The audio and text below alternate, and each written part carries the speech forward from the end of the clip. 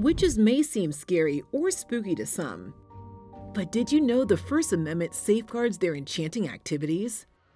From hand fasting to high magic, these Wicca practices are considered a religion, just like Christianity and Hinduism.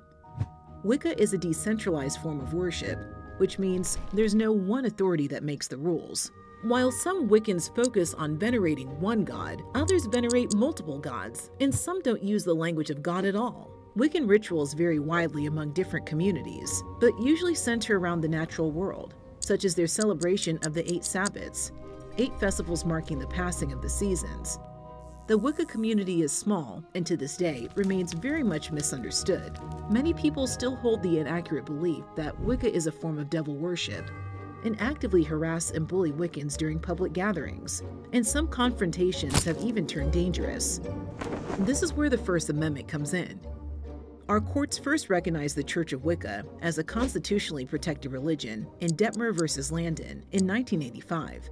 And since then, there have been numerous cases where the First Amendment protected Wiccans' freedom to exercise religion, such as the right to wear religious dress in public schools, or have Wiccan symbols on gravestones. So the next time you encounter a Wiccan, know that their rituals are protected by the First Amendment, a uniquely American protection that affords everyone the right to worship their own way.